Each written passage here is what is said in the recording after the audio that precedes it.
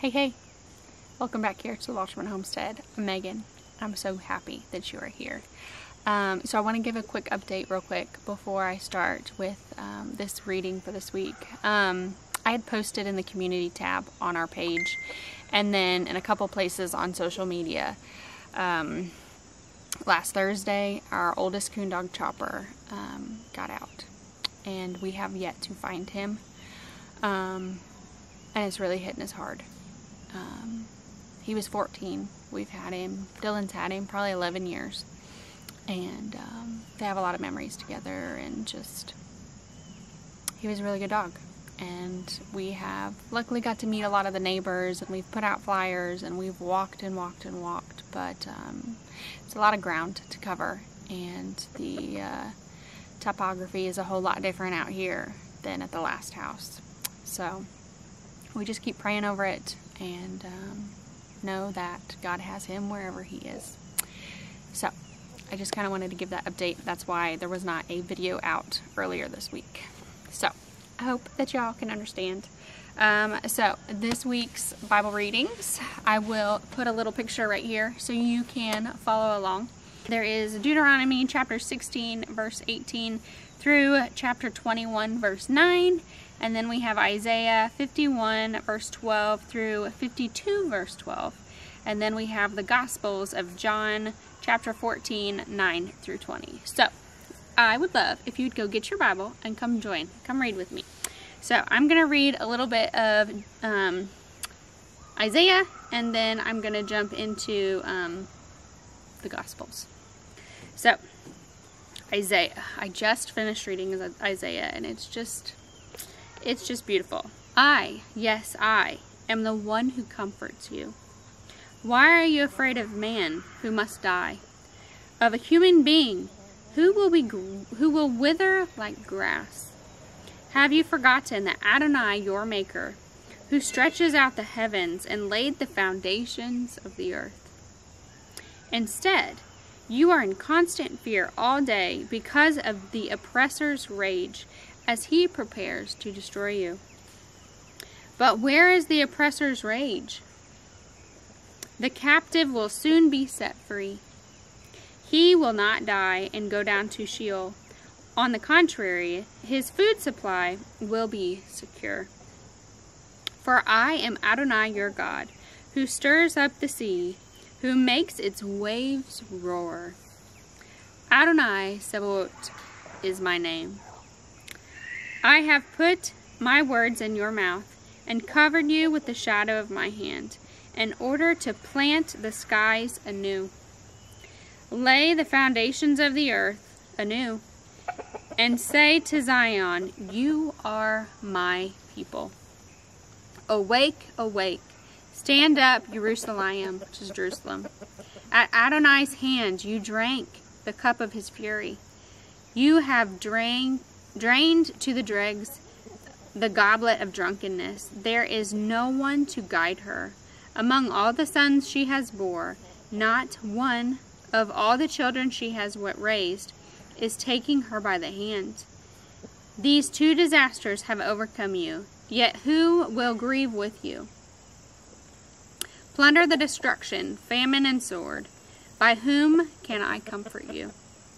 Your children lie helpless at every street corner, like the antelope trapped in a net.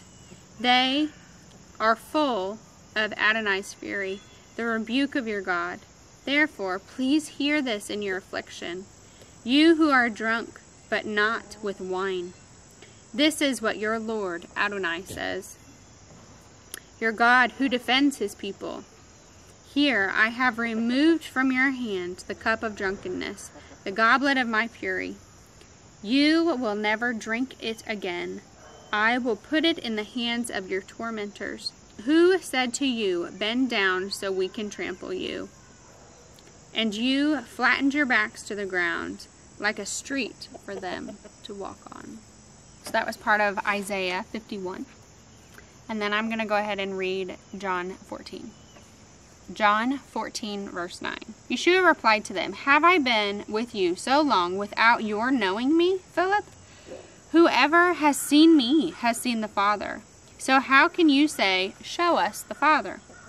Don't you believe that I am united with the Father, and the Father is united with me? What I am telling you, I am not saying it on my own initiative. The Father living in me has done his own works. Trust me that I am united with the Father, and the Father is united with me. But if you can't, then trust because of the works themselves. Yes, indeed, I tell you that whoever trusts in me will also do the works that I do. Indeed, he will do greater ones because I am going to the Father. In fact, whatever you ask in my name, I will do, so that the Father may be glorified in the Son. If you ask me for something in my name, I will do it. If you love me, you will keep my commandments. And I will ask the Father, and he will give you another comforting counselor, like me, the Spirit of truth, to be with you forever.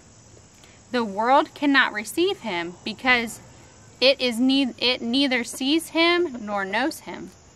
You know him because he is staying with you and will be united with you. I will not leave you orphans. I am coming to you. In just a little while, the world will no longer see me, but you will see me. Because I live, you too will live. When the day comes, you will know that I am united with my Father, and you with me, and I with you. Whoever has my commandments and keeps them is the one who loves me. And the one who loves me will be loved by my Father, and I will love him and reveal myself to him. Thank you for joining me in reading scripture today. I did read from the Complete Jewish Bible. It is my favorite translation right now. But you read what you feel like you're comfortable with. You read what you are able to understand and to know. I pray that this reading somehow blesses you, and that you seek him, and that when you do, you find him, because he is good and he is faithful. Yesterday, it's been a year since we signed for our homestead, and the beautiful things that are still happening, the blessings that we are still seeing from that.